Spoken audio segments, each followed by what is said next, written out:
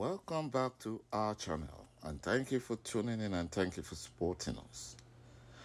But if you're new to this channel and you haven't subscribed yet, please encourage us by doing so. And together, we shall make our Biafran dream a reality. Dr. ÞOROMSINČ, a renowned man of God, very respectable man of God, has put serious fear in the minds of the cash and carry Nigerian judiciary and their judges in order to set them straight. He wants to set them straight. He's helping them. And this is panicking the Fulani Caliphate and their jihadist government. You know, and this may have been the reason why the Chief Justice, disguised as a cripple on wheelchair, to sneak out of Nigeria to meet with the president-elect, because the petition against him by the opposition parties have thrown them out of balance. And they don't know how to go about it.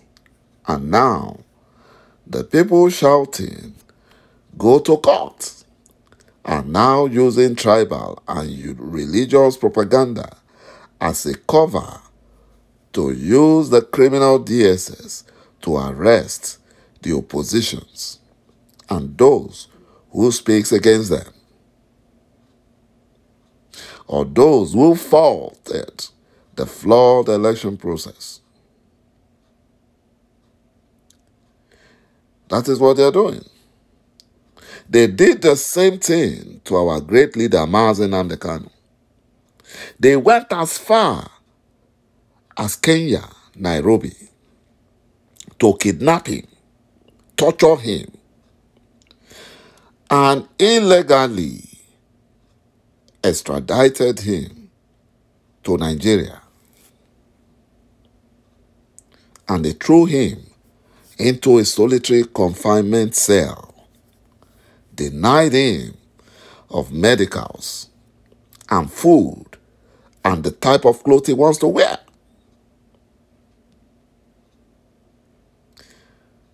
Even their own court freed him, yet they refuse to obey their court judgments because it did not favor them. It did not favor them. So it is not new. All these things happening in the zoo is not new. It's not new.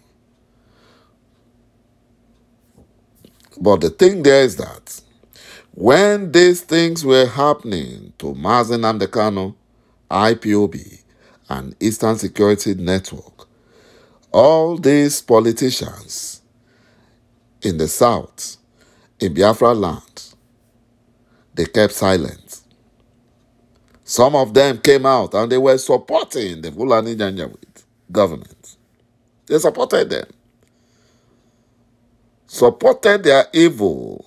And now, they are using that same evil against the One Nigerian Unity beggars. They are using it. You know, our great leader, ﷺ Kanu, did not commit any offense against the Nigerian Constitution or any known international law, yet they kidnapped him. They extraordinarily renditioned him to Nigeria, which is a violation of his human rights. And that is why the renowned man of God, ÞOROMSINČ, had to pray for the highly respected administrator of Nigerian justice systems, lordship, who sits in judgment, to receive grace and help from God, to do the right thing. Pastor Enenche advised Nigerian judiciary that they should do the following so that they can write their names in gold. He told them that whatever they can defend at the end of their lives before God, the judge of all judges, the Lord of all lords, that they should do it. That whatever they will be proud of themselves at the end of the day, they should do it. Whatever their children and family can be proud of them for at the end of the day, they should do it. Whatever they want their nation and generation to remember them for, they should do it. Whatever they will do again in 50 years' time, if they were still alive, they should do it. Whatever will leave them with zero regrets at the end of their journey, they should do it. Whatever they will do, if neither fear, finance, nor favor is consideration, they should do it. Whatever will provoke them the applause of both God and man, they should do it. Whatever is in the spirit of justice, fairness, and good character, they should do it. Whatever will not haunt their conscience for years to come, they should do it. Whatever does not constitute the miscarriage of justice and the abortion of truth, they should do it. Whatever will increase confidence of the nation and the world in the impartiality and integrity of judiciary, they should do it. Whatever will increase the respect, regard, dignity, and value of the Nigerian judiciary in the eyes of Nigerians and the world at large, they should do it. Whatever does not lead to the vindication of evil and the vilification of good, that they should do it.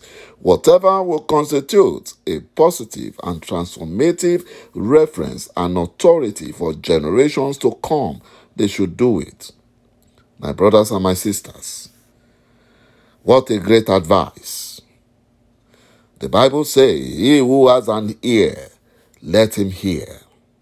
And that is why those who stole mandates, they tapped Peter Obi's phone for over 3 years now. And they found nothing on him. They found nothing. And now they are calling him daddy. They are calling him daddy. He's the daddy of all of them. Because they found nothing on him.